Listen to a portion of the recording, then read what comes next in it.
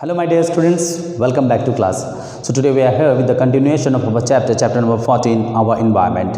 In this chapter we have already discussed about the environment. Now today we are going to know something more about our environment. So today we are seeing that there are two terms. One is globalization, another one is global warming. Okay?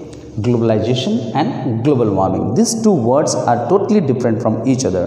Globalization means, see the definition, globalization is the process of interaction and integration among the people from different countries.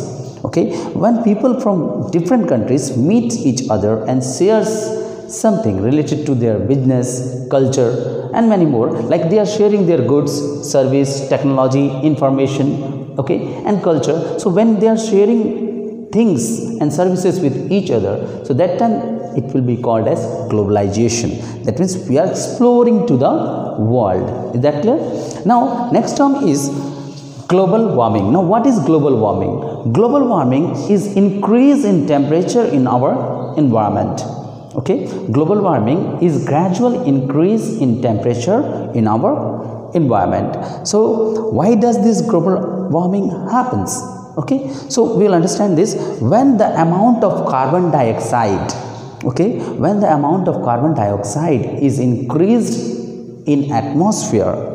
Okay, so because carbon dioxide is a hot gas, so definitely it will raise the temperature of our atmosphere, and when the temperature of our atmosphere is high, it starts the melting of ice in the polar regions. Because of increase of carbon dioxide, when CO2 is increased, it is affecting in the melting of ice in the polar region. And if these ice are melt, okay, if total ice of polar region will be melt, then there will be no land raising from the water. All the land part of the earth will go under the water, because polar region has that much of ice cover that if it is melt, then whole world will go under the water. So that is another trend. So global warming is affecting much more to our environment.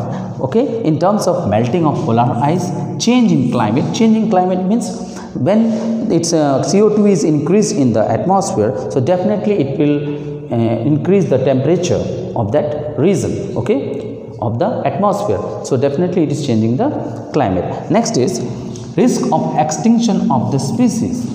Okay, risk of extinction of species, that means the species which are endangered, okay, which are in very less number, which are left in very less number in on our earth, so they will be extincted if global warming will be there, because many special or endangered species are living in the polar region, and if this polar region will melt, then definitely they will not have any habitat to live in. Okay, so that is how this global warming is affecting our environment. So hope you understood well. Meet you in next class. Thank you very much.